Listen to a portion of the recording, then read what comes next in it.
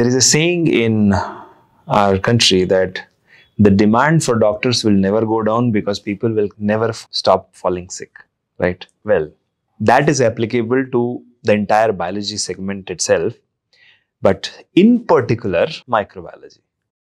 The demand for microbiologists from the industry will never go down, of course, in research also, because the microorganisms are getting stronger day by day because of environmental change, climate change, pollutants, and whatnot. They are adapting, and so is the need of microbiologists of today to adapt to the future demands. Then only you're going to shine. The way microorganisms are adapting, even you should adapt as a microbiologist. So today I have brought to you the future career scope of microbiologist. I'm also going to talk about the companies which hire, the skills which you require, the future directions which you can take, and what is going to be the demand of the industry in the future as well as currently. So let's dive into this video with the first task for the day. What do you think is the future of a microbiologist? Let me know in the comment section. Now, in the meanwhile, let me unveil the real picture in front of you. So, a microbiologist is a person who will study all the types of microbiota, viruses, bacteria, any kind of algae, protozoa, fungi, all of this, right? But the real need of microbiologists come in the commercial aspect, in the commercial environment, where a product is made, but because of microbiological contamination, it could not survive. A product is supposed to last this long, but it could not. A product is supposed to be created using yeast and fungi and what mix is required so that it is created. All of this. So whether it is food industry, whether it is pharmaceutical industry, whether it is biotech industry, whether it is environment and even the government, everywhere you are in need. And your demand is going to jump up. So let's look at the first aspect, the current job market and your strength, which is there. So right now we have industry jobs. So what are the industry jobs you have? You have jobs in pharmaceuticals, pharma companies, QA, QC also you can get in. You have biotechnology industry. Then you have food and beverages industry. And of course, healthcare, diagnostic industry. And then government agencies also, you can get jobs. So these are the industrial jobs which you have. Now coming to the academia side, where you can become an assistant professor, researcher, instructor in academic institutions, and various other roles you can play in an academic institution. Then third comes the research institutes. Now research institutes are publicly funded institutes such as CSIR labs and all that. So there are many research institutes out there, right? More than 300. And all these have temporary projects as well as permanent projects. And in fact, you can become a professional investigator in the future and you can do research on microbiology. So using the publicly funded money, right? So these are the three aspects you have right now. And this is going to continue. It's not that, okay, suddenly the government will stop the private or the public funding. It will always be there, okay? But now the question is, what can be the possible career path for you as a microbiologist in the future? Now, there are three things which I can foresee from here. So, you know, how do we predict trend is, we look at the past developments, combine that with the recent research papers and the environmental regulations and the regulations which the government is coming up with, and then extrapolate this graph to come up with a conclusion, right? So I foresee three fields where the demand will shoot up, okay? The first is medical microbiology. Now, working in a healthcare setup, diagnostic setup, to prevent and treat infectious diseases is very important.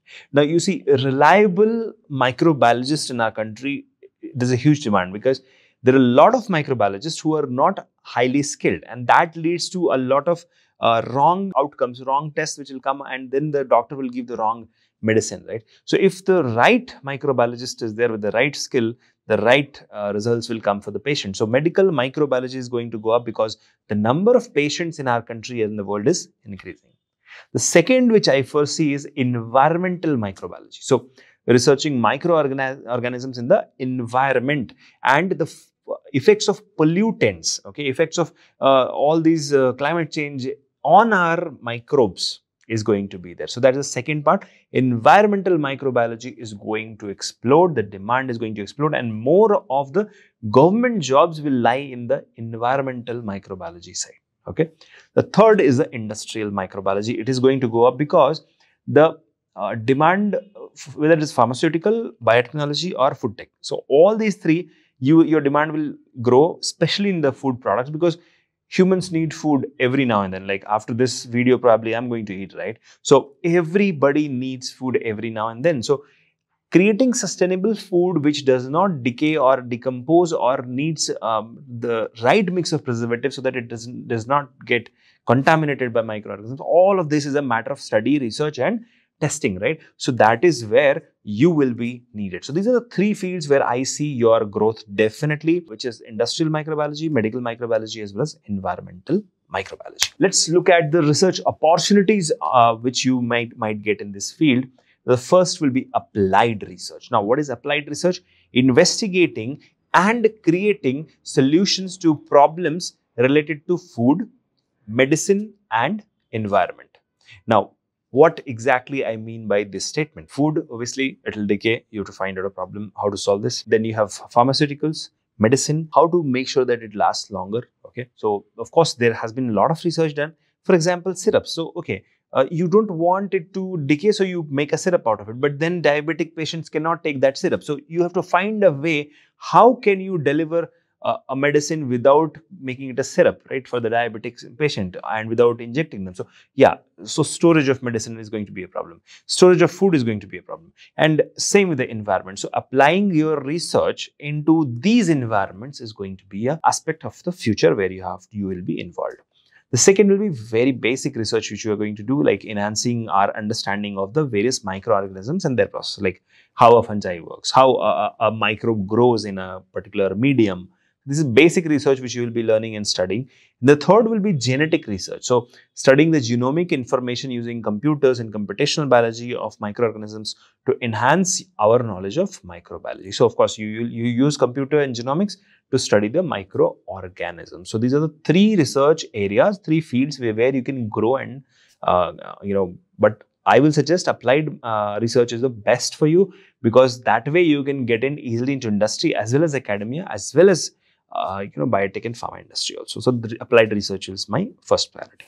Now let's look at the potential sectors where you can get the employment. Like I have said, food and beverage. So you have companies like Hindustan Unilever, you have Coca-Cola and PepsiCo, and all these FMCG companies, ITC, they all need you big time.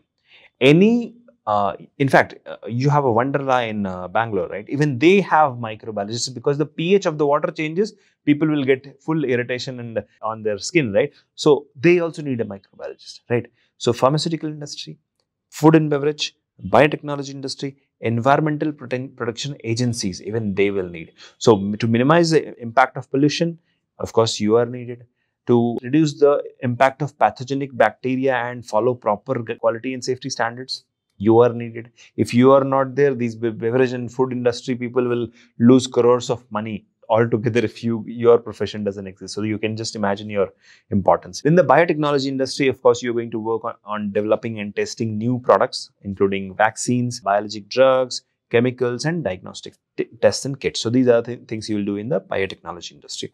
In the pharmaceutical industry, you're going to work on development of drugs to control and eradicate infectious diseases. Of course, you're also going to work on making sure that the environment is sterile where the particular drug is being packed or manufactured. So all that, as a microbiologist, your role is going to be there. To summarize it, you are invincible and irreplaceable if you have the right skills. Okay, so let's look at the skill set which you will require. Skills and qualification required for success in this field.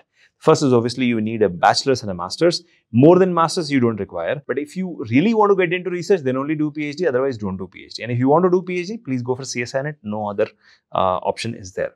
So excellent analytical and problem solving skill. That's one skill you have to have, because you're going to look at the data and you're going to collate and analyze, okay, what exactly is the problem here. So problem solving skill and analytical skills is required. The next what you'll require is a knowledge of laboratory techniques and safety measures, because obviously if you don't have that, then you cannot maintain the environment sterile, and that will lead to contamination, and that means obviously the experiments will fail. Third will be excellent communication and collaboration skills. You see, you know how to prevent it, but you're not able to communicate that. Even if you have analyzed the data, you have a conclusion, but you don't know how to communicate that. So of course, communication skills required. The second is collaboration skills. That okay, if this is happening, so which team I should contact, which scientist I should contact, so that I can collaborate with that person and avoid this from happening. So collaboration skills is required. Then analyzing data and interpreting results. Data interpretation is a must in any industry, especially biological sciences industry, biostatistics, mathematics, okay, understanding of graphs, understanding of plotting graphs and presenting the graphs, interpreting the graphs, very important. You have to know this, okay. Of course, advanced degree in microbiology, you have a lot of colleges like Amity, SRM, then you have Nirma University, Yenapoya, then you have Bangalore University. You have so many colleges in Bangalore you can go for. So these are the colleges where you can get the advanced degree. Now that you have the degree and the skill set, the point which I want to make is challenges which you'll face. It's not so easy, okay? So somebody just gets a degree and you're going to get a job. No. Competition for jobs in this field is increasing day by day. That's something you have to keep in mind, okay? And second thing is nobody wants to take the freshers, okay? The third thing is, because of the carelessness of people and of course microbiologists also, antibiotic resistance among the microorganisms is increasing. So even though you think that, okay, I'll apply antibiotic and it'll work. So AMR is there. So that is why you have to be very careful. And the fourth will be effective communication skills of complex scientific terms and information. People are finding it very difficult to convey. So this will be the challenges as a microbiologist for you also. Jobs are less and the number of people are more. So you have to either be a job creator or be outstanding with your skills to get a job. So at Biotecnika, we have solved this problem. We now provide placement assistance as well as interview guarantee under our Crick Star scholarship. The link is given in the description. It is crickstar.biotecnika.org. So under this Crick Star scholarship and award program, we are providing you placement assistance and interview guarantee. Apart from that, we are providing you internship, stipend, as well as a lot of other features. Please check the link in the description. You'll get all the ideas how to get placed in the microbiology industry. Now, let's jump on to the next aspect, and that is what will be the future outlook. So you already have a lot of companies and a lot of new startups are coming up every day. And especially now you have this plant-based meat also. So you are going to be in demand in the future forever. All you have to do is get the skills figured out, okay? So once you have the skills figured out, and of course we have a lot of hands-on training at Biotecnika which you can go for, which will help you. So now coming to the which institutions and companies can hire you, let's look at those. We can broadly categorize the companies into these ways. We can say that, okay, you want to get into academia, then higher education institutions, you can become a professor and assistant professor. Then you have industry, then you have biotech and pharma industry. Then you have environmental agencies. Then you have public health organizations. Then you have healthcare organizations. Then you have forensic science labs and organizations. Then you have publicly funded research organizations. So you can broadly divide. These are the organizations where you can get job. But now the list of top companies in India where you can get a job as a microbiologist. That's something which I will tell you now. So the first which we have is Novozymes, which is obviously a great company to work for. Then we have Britannia, Bisleri, GSK, Johnson & Johnson, Dr. Reddy's, TUV, SUD, Jubilant, Sanofi, Sun Pharma, Lupin, Apollo. Then we have MCure Pharmaceuticals, Cipla, Sami Labs, Cafe Coffee Day, IFF, Suguna Foods. Then you have Apotex and Mondelez. Now, list of top government institutes where you can get projects and temporary as well as permanent job will be FSSAI, National Health Mission, DRDO, NCDC, IRCTC, HPCL Biofuels, T-Board, National Tuberculosis Institute, KIIDC, CSIR, CSM, CRI, IPFT, ICMR, RMARC, PAU, then JALMA. Now, as a microbiologist, what is the salary you can get? So, you can get a starting salary of somewhere around 3 to 5 lakh per annum, and it goes up to 25 lakh per annum currently. In future, definitely it will go up, but depends on your expertise, experience, skill set, and the company where you're working. So, these are the four, and of course, the location. So, 5 things which you have to keep in mind. Now, many students ask me, can I go abroad as a microbiologist? Yes, you can. That is something which you should know. So you'll gain the experience and expertise here, gain the relevant, at least 10 years of experience in India, then apply for foreign companies, same sector, same segment, foreign companies. And then you see you can even get a green card also in US and of course citizenship in other countries also. So a microbiologist will be in demand forever in every country. And I can give this with a guarantee, okay? A guarantee of maybe ₹1 crore. I can tell you that the demand of microbiologists is never going to go down.